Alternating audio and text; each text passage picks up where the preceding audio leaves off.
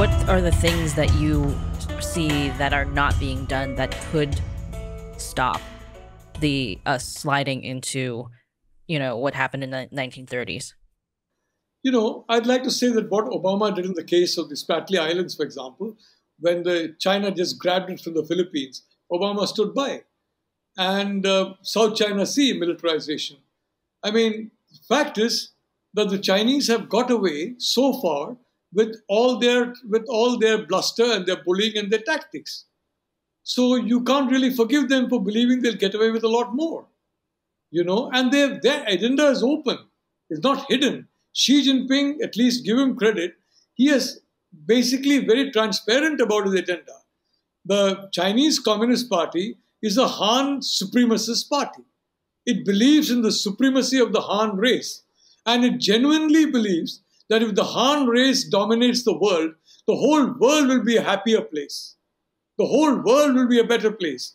If all of us come under the domination of the Han people, we will all be much more happy than what we are now under, whatever, I don't think call it domination in the case of democracies, under the leaders that we have, which they believe that.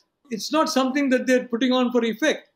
They believe that today they are capable, they're big, they're strong enough to do what they want to do. This alternate reality is becoming stronger and stronger. And the stronger and stronger it becomes, the more traditional tactics completely fail against it. Now, your program is China Unscripted. China is very scripted. And that, of course, is their Achilles heel. Because they will fight a war, an AI war. A war that, AI machines say this tactic, and if the enemy confuses them by going into entirely different tactics, flexible, improvisation, then, and if it's beyond the capacity of the machine to follow, if it's entirely new tactics, well, then the machine is going to be, in trouble. Their army has been trained to fight like robots on a prearranged plan, as per artificial intelligence, and the minute you see sudden, unexplained, almost random, almost irrational alterations and changes in those plans, well, what happens? The plan falls apart. That's what happened in Russia. Americans helped in a huge way. Huge amount of material was given to the Russians. But the fact is that the Russians improvised. Stalin realized that control over the Stavka was wrong. He gave them freedom, complete freedom. He took that away after the war, but gave it to them during the war. And as a consequence, each general improvised, whether it is Zhukov, whether it is Timoshenko, whether it is any of these generals, they improvised. And they would improvise on their own because they have the authority to do so. Marshal Zhukov would say, go ahead. I'm not here for you. You guys go ahead and do it.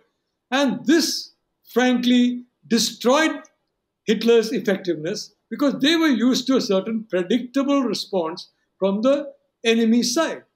And when the enemy failed to react predictably, they could not respond adequately at all.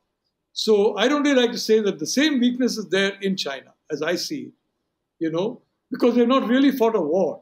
In a war, you have to, things happen which you don't plan for.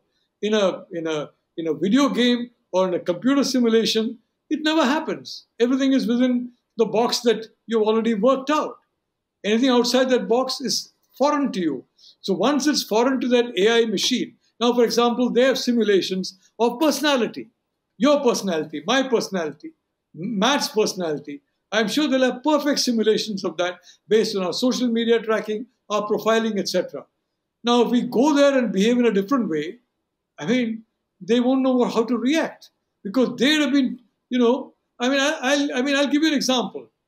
My wife, Lakshmi Bai, her family has had a long relationship with Imperial China because she was the royal family of Travancore. For hundreds of years ago, the emperors used to give gifts to the Travancore family, and the Travancore family would send gifts to them. So there's been a long relationship, and there's a certain degree of sentiment. So she was the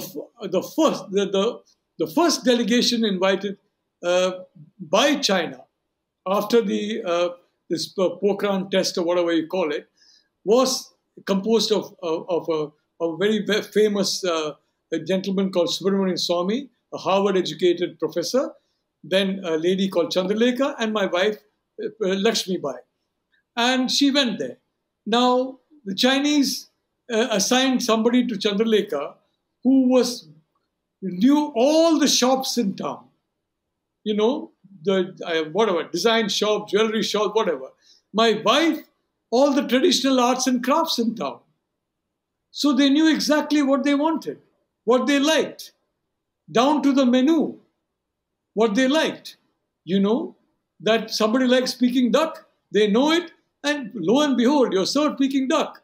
If you're a vegetarian like me, you're only served vegetarian food. So let me tell you, but they've studied all that, but the limitation of that is sometimes we are mavericks, we are eccentrics, and we follow maverick and eccentric policies that may throw them a little bit off balance. So I'm quite confident about the democracies holding their own. I mean, I know it was throughout, in India, for example, we're talking about the Indian military. And yes, the Chinese were saying, oh, the military, nothing to worry about. This is the only military that has defeated Wahhabi forces in irregular combat. It did not work in Afghanistan. It did not work in Iraq. It did not work in Libya. It did not work in Syria. Our military held them and defeated them in Kashmir. And they did it without aircraft, without helicopters, without bombs, without artillery, only with sidearms and with rifles. No bombs, no rifles, no helicopters, nothing of that kind, no artillery. And our military succeeded. Why? Because of our focus on mind space. I don't want to take too much time, but I'd like to say one of the mind spaces was there are 3 or 4 crossing routes for jihadis coming into India. They were told in Pakistan that Muslims are not safe in India, they can't pray in India.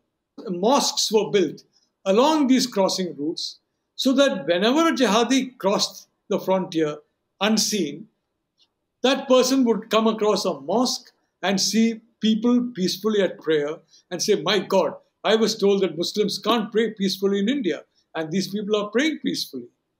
So that will knock some of the credibility of what the indoctrination they got, some of the confidence of the people who entered inside, and finally enough will be not to enable them, frankly, to be sent back home on a one-way ticket. So which our army succeeded in doing. You know, that's why I'm not worried about another invasion from Pakistan. The Pakistan, they don't say that, they know it. And that's why, you know, I'm quite confident about military. As far as the Chinese are concerned, it's not a video war that our soldiers are fighting. It's a real war, I can tell you. So as far as they're concerned, and I am very confident President Biden, Prime Minister Modi is on the same page where it comes to the outcome of any Sino-Indian conflict, or absolutely on the same page.